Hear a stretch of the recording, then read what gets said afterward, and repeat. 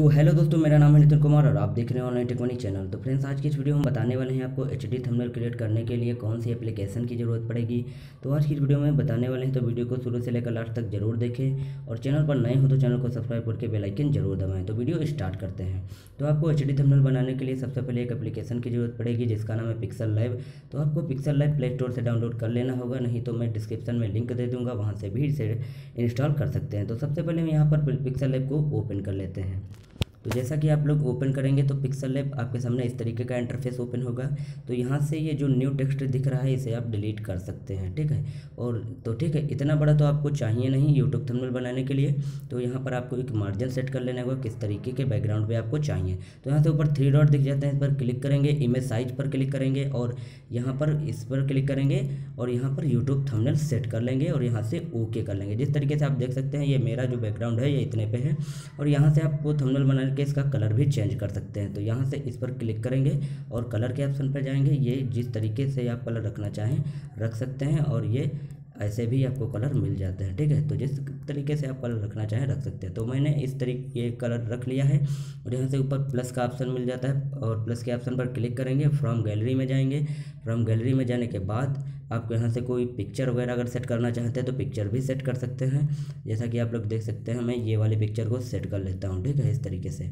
और सेट करने के बाद यहाँ पर आपको रख देना है इस तरीके से, ठीक है। तो मैं एक एग्जांपल के तौर पर बता रहा हूँ, आप अच्छी तरीके से यहाँ पर सेट कर सकते हैं। अब आपको यहाँ पर कोई टेक्स्ट लिखना है तो फिर प्लस के ऑप्शन पर क्लिक करेंगे और टेक्स्ट पर क्लिक करेंगे। टेक्स्ट पर क्लिक करने के बाद आपको ये ए वाले ऑप्शन पर क्लिक करना है और ये एडिट वाले ऑप्शन में जाना है। तो आप कोई भी यहाँ पर टेक्स्ट लिख सकते हैं, ठीक है। तो जैसा कि मैं यहाँ पर लिख देता हूँ पेटीएम KYC, तो ठीक है, इस तरीके से पेटीएम KYC।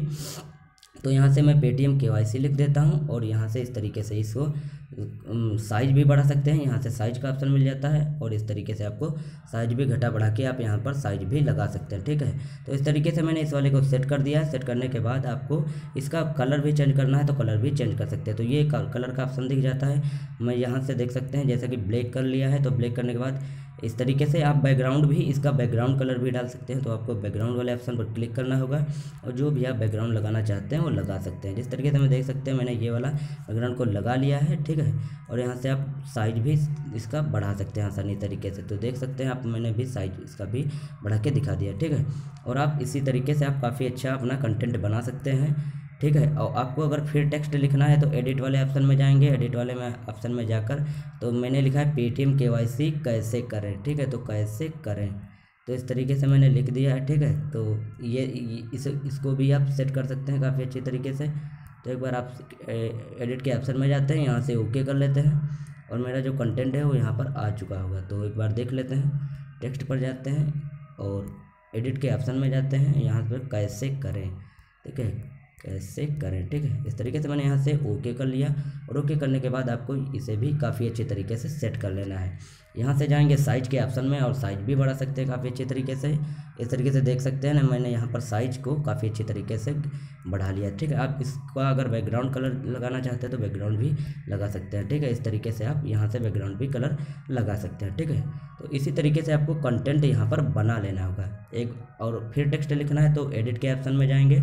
एडिट के ऑप्शन पर जाने के बाद पेटीएम KYC कैसे करें 2019, इस तरीके से मैं यहाँ से डाल देता हूँ और ओके कर लेता हूँ। और ओके करने के बाद यहाँ से इसे बड़ा भी कर सकते हैं, बड़ा या छोटा भी कर सकते हैं। तो इस तरीके से यहाँ से आपको सेट कर लेना है आसानी तरीके से। और इसका जो बैकग्राउंड कलर वगैरह है यहाँ से बैकग्राउंड कलर भी डाल सकते हैं इस तरीके से, ठीक है। जैसा कि देख सकते हैं यहाँ से मैंने ब्लैक कर दिया तो ब्लैक कर दिया, ठीक है। तो आपको इसी तरीके से काफ़ी अच्छा कंटेंट बनाना है। तो फ्रेंड्स, उम्मीद होगी वीडियो अच्छा लगा हो तो लाइक ज़रूर करें और वीडियो को सब्सक्राइब जरूर करें ताकि आपको इसी तरीके की वीडियो सबसे पहले देखने को मिलती रहे। तो चलते हैं फ्रेंड्स, अगले वीडियो में मिलते हैं।